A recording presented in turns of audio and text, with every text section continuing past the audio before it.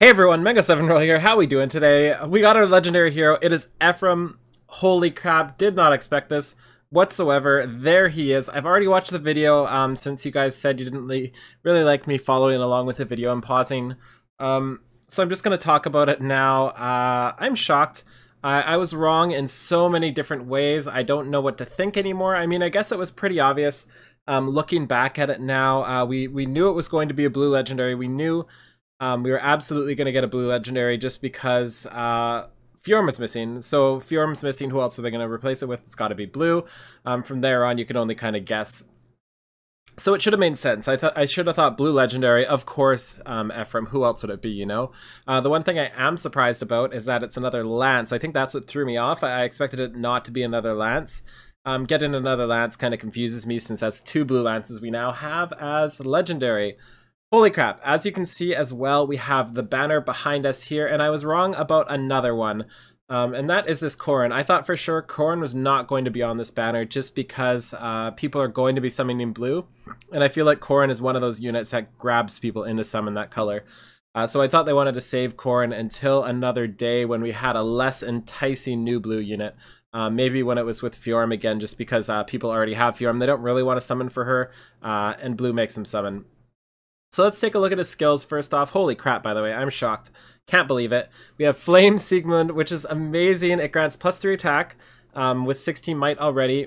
And if the number of foes within 2 spaces, excluding the target, more than the number of allies within 2 spaces, excluding the unit, unit makes a guaranteed follow-up attack. I don't know why they excluded, because they could have just left off the excluding target and excluding unit part. It would be shorter and it would be the exact same thing, right? I'm not missing anything there. Guaranteed follow-up attack, which is awesome. Super stoked to see what his stats are like, and I love his kit. I love what he's built for. I love everything about it. He also comes with Saul. I'm kind of disappointed it's not noontime. Everybody loves a good noontime.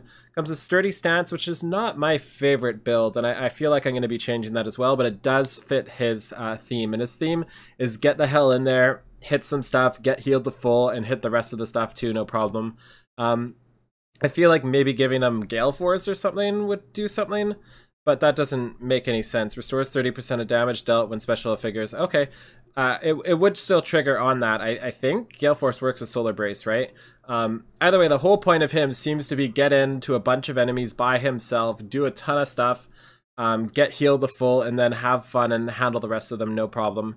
Solar Brace here, really cool as well. Restores 30% of damage dealt when special triggers during combat, and Gale Force triggers during combat. It'll definitely work with that. And it also stacks. I like that it says it stacks as well. Of course it does, because they come in the same kit, so that would just make no sense otherwise.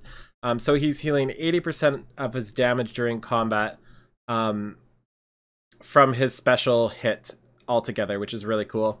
And then Fortify Defense, which is not the most exciting. I figured he would get some sort of tactic. He's one of the most brilliant strategists I think we've come across in Fire Emblem so far in the games we've played in FE6, FE7, and FE8.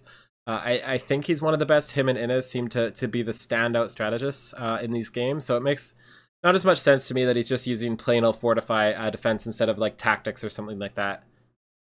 Anyway, let's take a look at the banner here and whether or not you should pull. So the first thing we have here is colorless. We have Jafar, we have Gaius, and we have Olivia. I think this is a really forgettable colorless banner, and I don't think you should touch colorless on here unless you have a thing for Olivia. Unless you really want Olivia, I really don't think you should summon colorless here.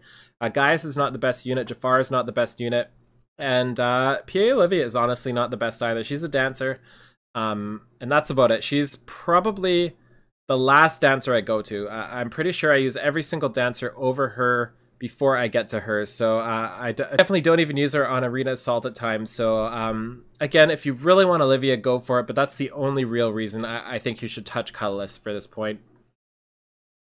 We've also got green here, and green seems to be the standout. We've got Bike, which is insane. We've got Dorcas, which is insane. And we've got Gunthra, who's also insane. I love Gunthra, and I cannot wait to merge her all the way to +10. And this is a fantastic green, especially if you need either a Dorcas, a DC, infantry, or you want their Fierce Stance, or you want Bike Steady Breath. Just insane fodder under green, and I think it's one of the best colors we've had for a legendary banner at this point. And we knew once we got Bike, it would be one of the best greens we get, so I'm really surprised they gave us Dorcas with that. Whew. As for red here, we have Vanguard Ike, we have Tomato Tome, and we have Mia.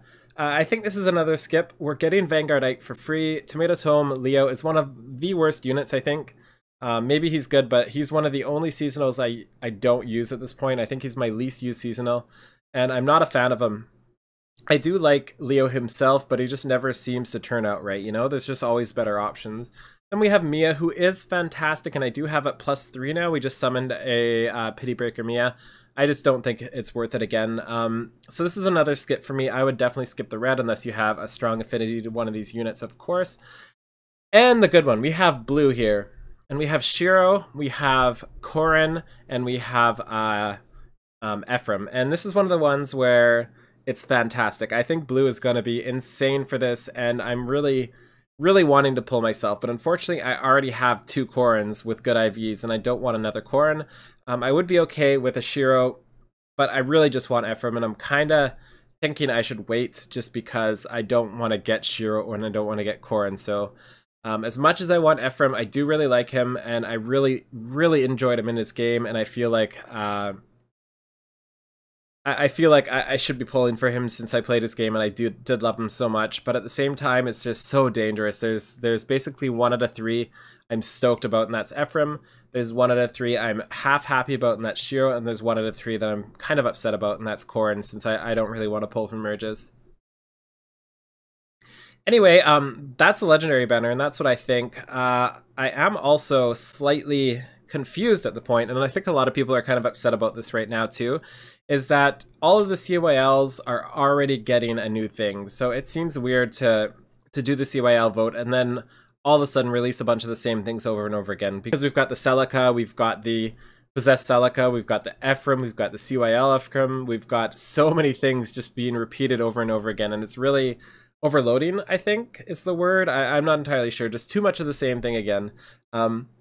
But it is going to be really cool to get them in their different forms, and this means that we're not going to be getting this guy as the Brave CYL. And I think, again, the same with the Possessed Sophia Celica, the same thing with this one. We kind of expected Ephraim to be on a horse for a CYL, and apparently not. He's going to be a horse for a Legendary Hero, and it does make sense. Like, after playing this game, it 100% makes sense that he's going to be Legendary on a horse, because that's what he is in this game, so... holy crap. I've been rambling a lot, so I'm just going to leave this as it is now, and I'll see you guys tomorrow. Have a wonderful day. Let me know in the comments below if you're going to be summoning here, and as always, feel free to like, comment, subscribe, all that sort of thing, and I'll see you guys next time. Bye now!